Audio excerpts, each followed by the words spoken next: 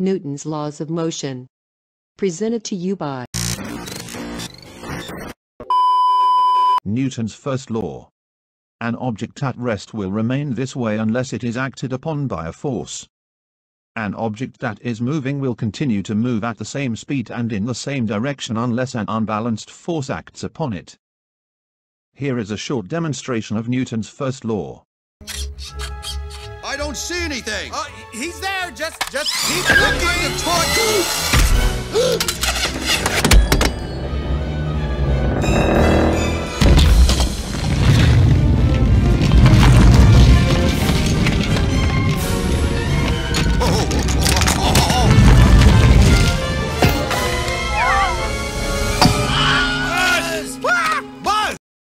Let's review what happened. The pin board was at rest until the unbalanced force of the car knocked it over.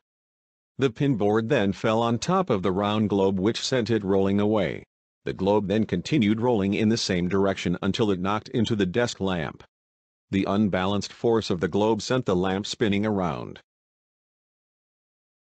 And then it knocked Buzz out the window. The force of gravity sent him downwards into the bushes. Newton's second law of motion. An object will accelerate in the direction of an unbalanced force acting upon it.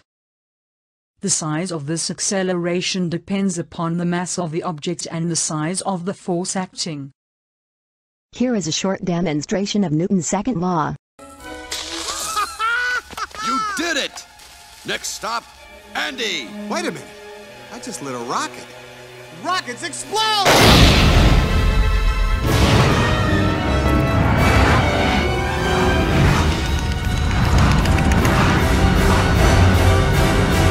Should've held on longer. Look, it's Woody and Buzz coming up fast!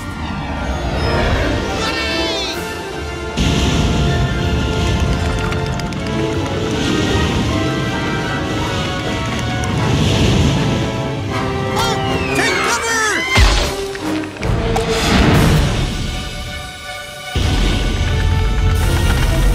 No! This is the part where we blow up! Not today! Let's review what happened.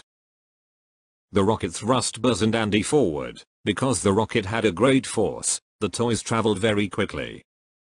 They accelerated in the same direction of the unbalanced force acting upon it, and then went upwards as Buzz pointed the rocket to the sky. How is force, mass, and acceleration measured?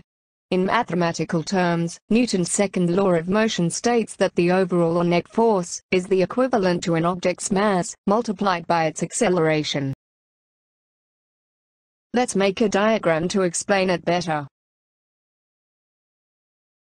Here on the pyramid we have force, mass, and acceleration.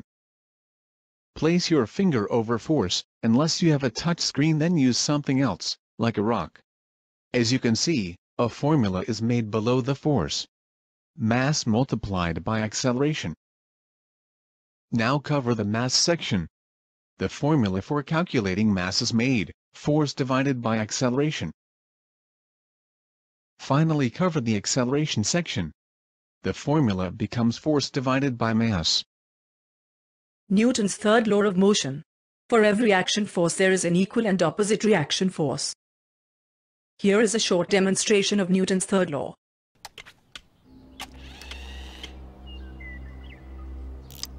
To infinity and beyond!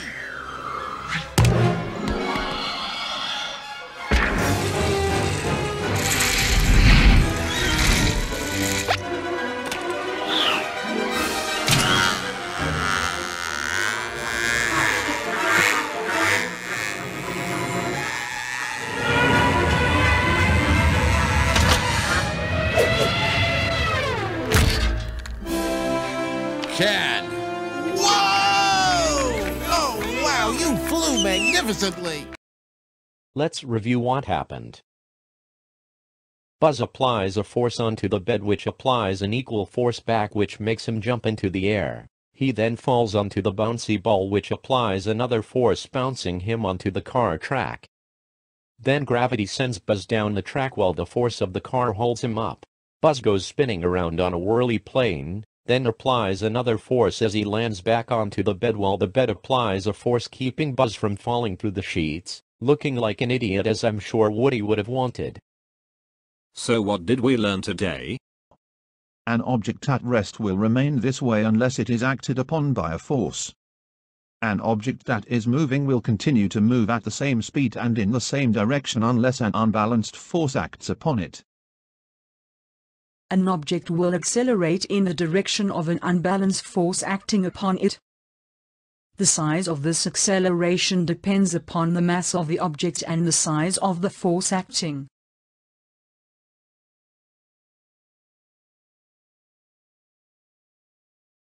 For every action force there is an equal and opposite reaction force.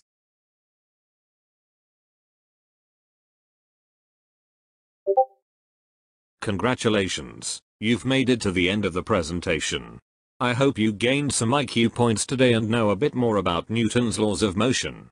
See if you can point out any actions in your everyday life and see which law applies to it. Otherwise, have a good day, and remember, You are a toy! You are a child's plaything!